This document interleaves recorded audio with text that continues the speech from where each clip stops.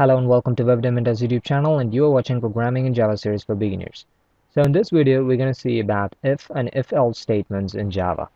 In our last video we have seen about conditional statements, which included if-else and if-else-if statements. So in this video we're going to just see the first two if and if-else statements, and we have already seen a small introduction about all these three statements. So if you have missed the last video, here is a short introduction about the if and if-else statements. If statement. So in if statement, the code block will be executed only if the condition is true. So if you are having a condition which returns false as the value, then the code within the if block will be skipped through, and the rest of the codes which is written in the program will be executed if there is anything after the if statement. So what the problem that we're going to face with if statement is that there will be no alternative code that will be executed if the condition is false. So that is actually managed in if-else statement. So in if-else statement, the code block will be executed if the condition is true, just like if statement.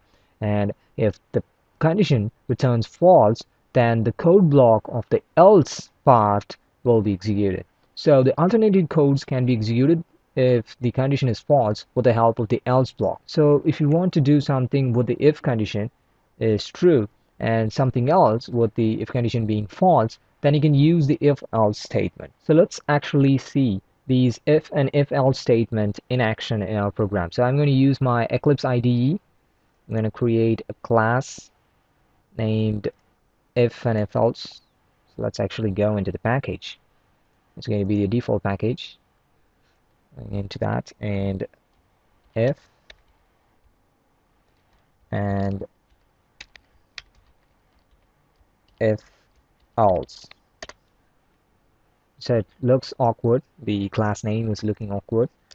I'm just creating my main method, just public static void main string args.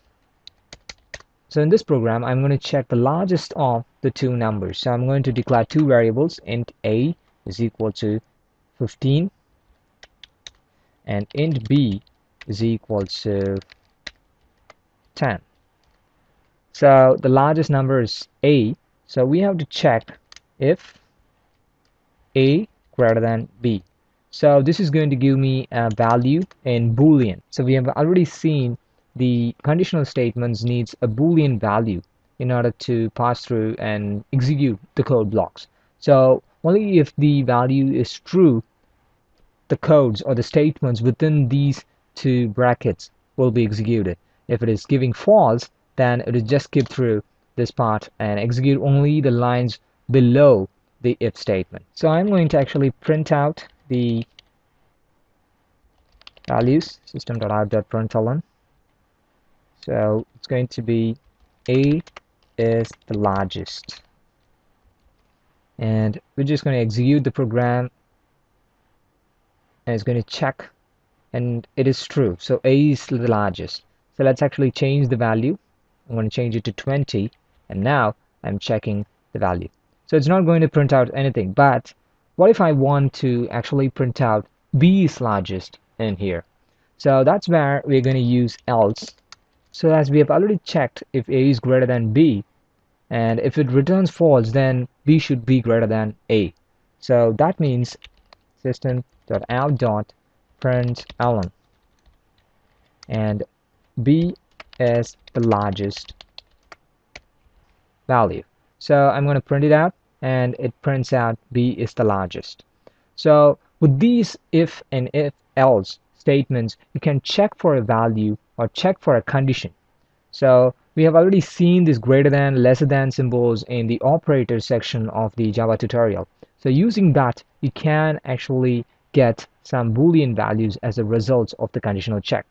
So I can check if a is greater than b, or if a is greater than or equal to b, and a is lesser than b, a is lesser than or equal to b, or a equal to b, which is going to be checking whether a is equal to b's value. That is actually the end of the video. So thank you for watching this video, and hope this was useful. If you find this video useful, please like the video and also share it with your friends and family, and subscribe to the channel if you have not subscribed to the channel already. And if you have any comments or suggestions or feedbacks, please feel free to share it in the comment section of this video or on the Facebook page or Google Plus page or Twitter feed. You can also contact me personally through the social links I have shared in the description section. And thank you for watching this video. Have a great day.